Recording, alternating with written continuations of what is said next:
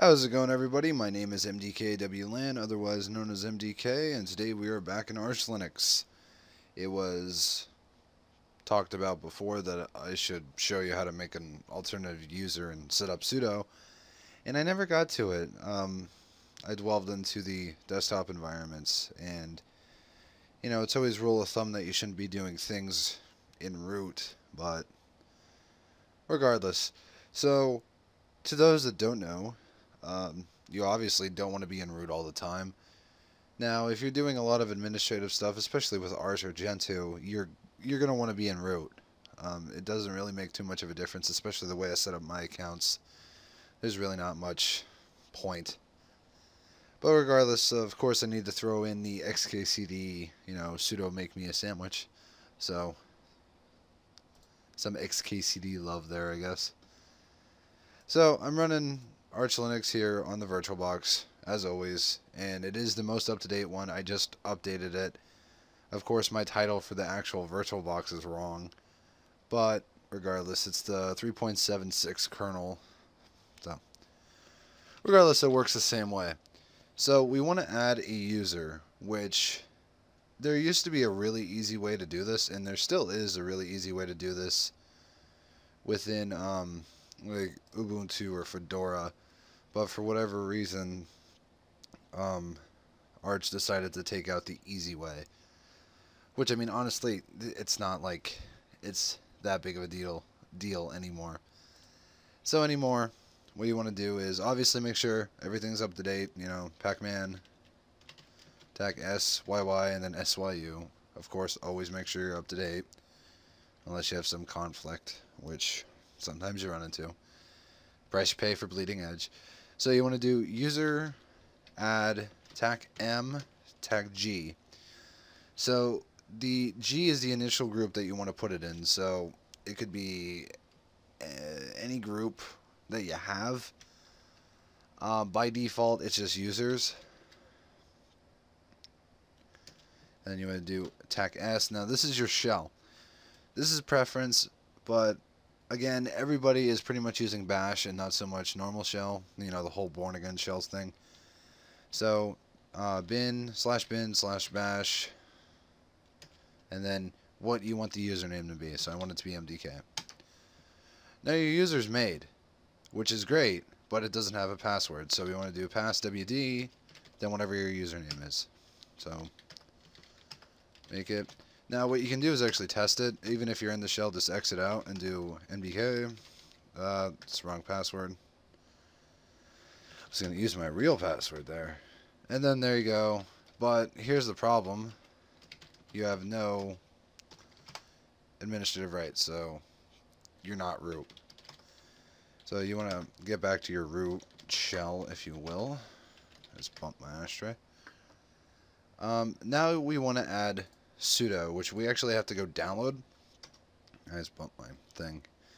So pacman tac s sudo, which is a very small file, so it shouldn't take long to do.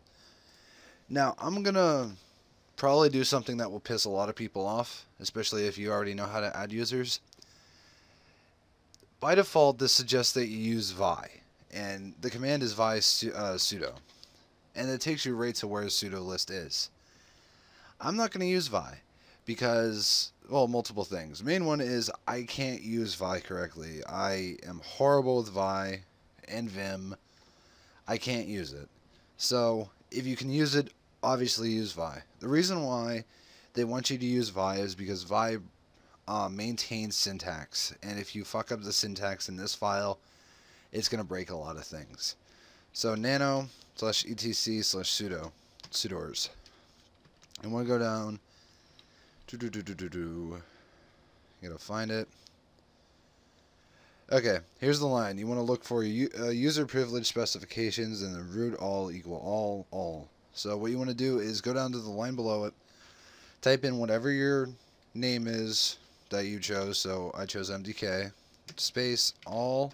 Well, let's make sure this is right. All capital letters equals parentheses all close parentheses all space all. Control X, Y to write it, and enter to agree. So now, if if you go back into the other account that you made and do sudo, there you go, and sudo's working. So if you were going to set up like XFCE, LXDE, which of course I have videos for, mainly like the GNOME install that I did, where it said, you know, sign in and then sign in as another user. This account would be automatically recognized as a user, so you could just click on it and, you know, you don't actually have to type in your username. So that's all lovely. So just remember, you have to type sudo in for everything, just like any other version of Linux. So that's how you add another user to Arch Linux and install sudo at the same time. So if you have a suggestion or an idea for a video you need help with, I do want to address one thing. People, this is second person now, asking for an install video for Arch on an actual machine. Now, like I said before, I do not have a problem with that idea. My problem is that I don't have a camera. The second guy asked for how do you install Arch on an UEFI machine, which to be honest with you, it's really not that hard. It's actually the same way. What is difficult about installing UEFI with Arch is that if your motherboard does not have the ability to turn UEFI support off, that's when it becomes a problem. Most of them can turn it off. You can turn off what they call secure boot, which really isn't secure. It's just Windows being Windows, or Microsoft being Microsoft. So, if I can find a camera and record videos with it, that's fine. I'll do a normal install of Arch. And if I ever upgrade my machine, this machine that I am using right now, it's only a year old, so who knows? If I can find a good deal on Newegg or Tiger Direct, I might make that video in the future, but I can't make any promises. So now that I addressed that, anybody in the future that asks that, I'm just going to refer you to this video or tell you that I've already addressed it. So I do apologize if I sound rude to anybody that does ask that, but I've addressed it twice now, and I don't want to address it again. Apart from that, if you have any questions pertaining to Linux, or any question at all, I'll take Windows questions too.